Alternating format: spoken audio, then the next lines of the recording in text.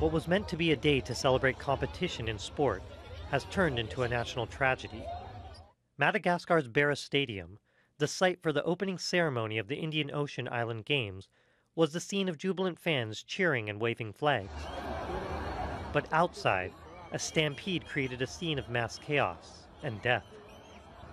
The president of Madagascar, Andre Rajoelina, who was inside the stadium when the stampede happened, called for a moment of silence as the show went on with fireworks and performances.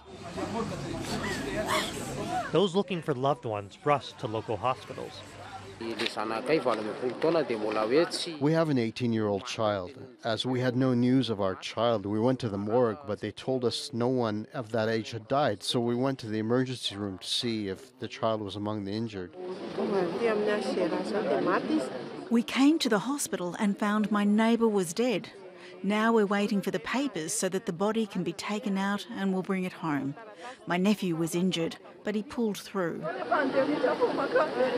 Prime Minister Christian Say told those gathered at the hospital that the injured are getting the utmost care, and it was not immediately clear what caused the stampede.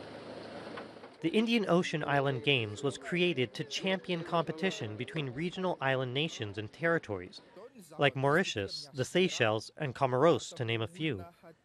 But the 2023 Games have begun marred with scenes of human tragedy. Imran-Ullah, Al Jazeera.